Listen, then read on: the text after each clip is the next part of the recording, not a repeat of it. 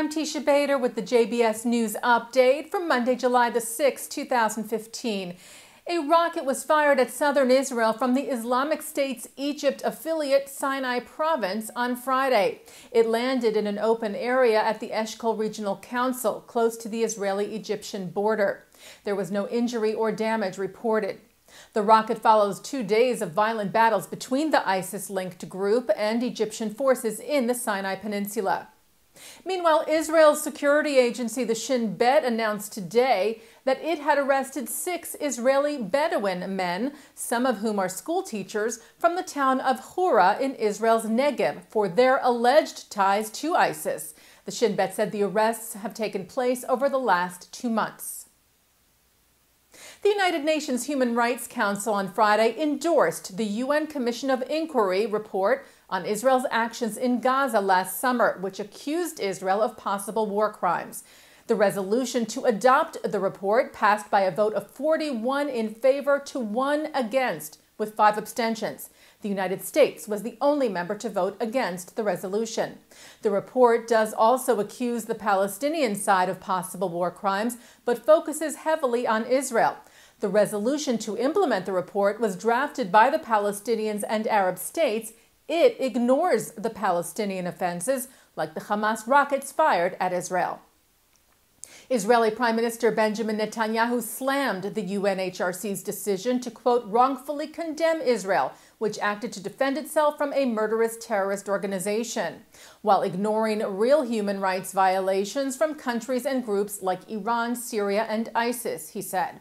In his remarks Friday, Netanyahu thanked U.S. President Barack Obama for standing with Israel and voting against the resolution.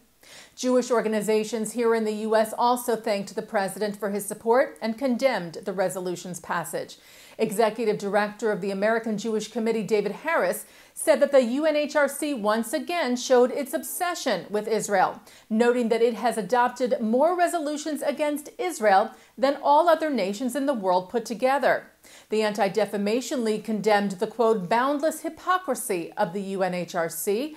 National Director Abe Foxman said once again there is willful blindness to the actions of the Hamas terrorists who provoked this with their rockets aimed at civilians. Once again, Foxman said the Human Rights Council speaks in one unified voice against Israel for defending its citizens against ceaseless acts of terror while ignoring human rights violations elsewhere around the world.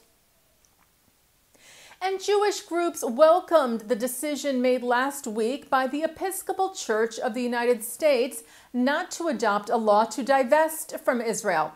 On Thursday, the church's House of Bishops voted down a resolution promoting the divestment at the church's General Convention in Salt Lake City.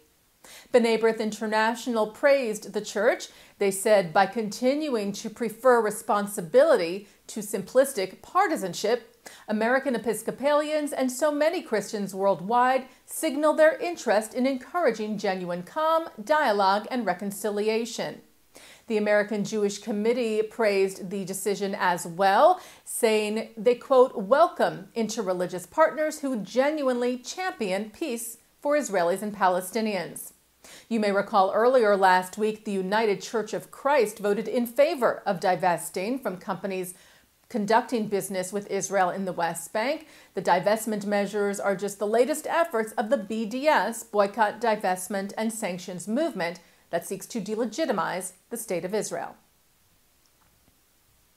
The Israeli government yesterday repealed the conversion reform law it had just passed 7 months ago.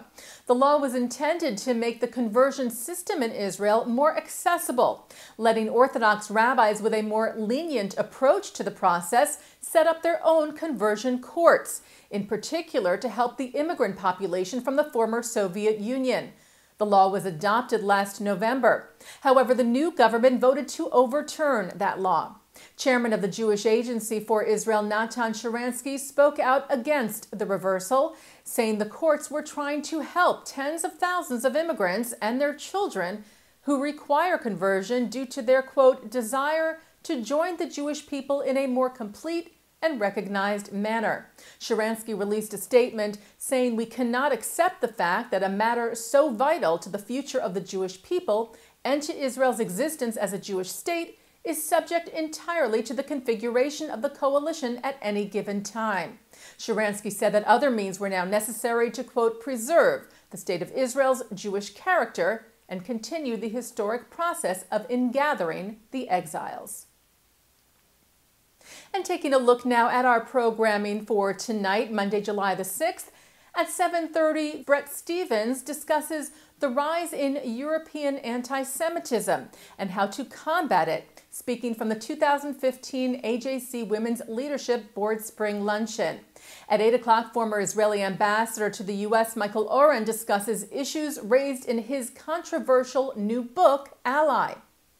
At 9 o'clock, Mark Golub sits down with Israeli journalist Ari Shavit, and at 10, meet Michelle Obama's first cousin once removed, Rabbi Capers Fournier, who discusses his conversion to Judaism, his work in Africa, and what the Black Jewish experience is like in the U.S.